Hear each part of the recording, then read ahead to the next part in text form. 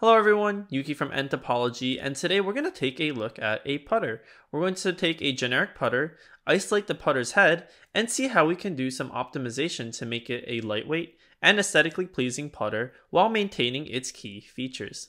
Let's take a look at this lightweight golf putter and the workflow of how we got here. So over on the left, you'll find the notebook and you'll see a lot of sections labeled by the different areas of the putter.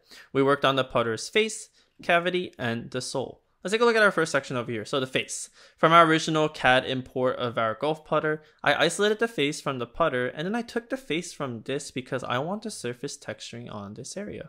Now using that face, I created a conformal lattice on that area and I can start looking at different surface texturing by changing up the unit types.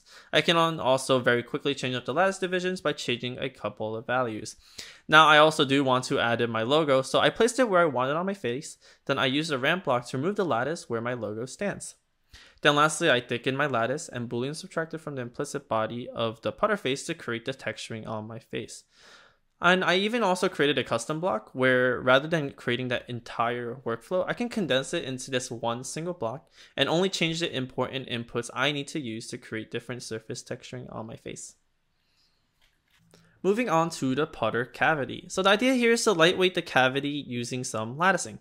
Same idea as the putter face, I isolated the cavity from the original putter and converted to an implicit body, which is nTopology's native format, so I have complete control over our geometry. So I section cut the cavity using a box. So wherever this box intersects with this cavity, it will create that area where I want to lattice. This is where I added this right and left slider because if there's an area where I want more latticing, I can simply drag this arrow left or right to add or remove latticing in that area. And with the GPU acceleration turned on, which you can find under settings at the top left, you can visually see it happen in real time. And now with this, you can control your CG of your putter by simply adding more material on one side or removing material from the other in helping you create a more balanced putter. Now with our unit cell selected, in this case we are using gyro, which you can also change using the drop down menu. We can then boolean union the lattice together and add a rounding where your lattice meets the solid cavity to strengthen that connection. And with that said, we now have our finished cavity.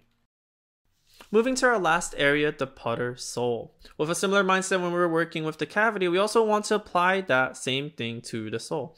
Now isolating it from the original CAD body and converting it to an implicit body, I took two planes this time, placed one on both sides of the sole, and now using these planes, I can cut both sides of the sole and use the slider to move that plane to control the area where I want to lattice.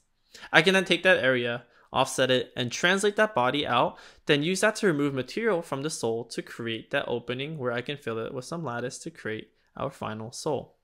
Now if needed, we can always go back and change the lattice type, or maybe even move the slider to add or remove material on either side to help control the CG of the putter, which is really nice because now we have two ways of controlling the CG, one from the cavity and one from the sole.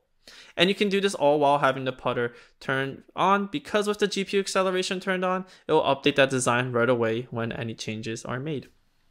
Now with the putter face, cavity, and sole all complete and optimized, we can then boolean union all together to create our new putter head. Then we can mesh and export our optimized part to manufacture. So we made a really cool putter, but why would you want to do this? It's lighter, cost efficient, balanced, and strong. So the many various features applied to the putter head can also be applied to the other areas of the putter, such as the grip, maybe add some surface texturing there. You can fill in the shaft with some latticing, or you can apply the similar principles we did to the putter to other golf clubs, such as the iron and the driver. Well, I hope you enjoyed today's video and improve your putting game on the green with nTopology.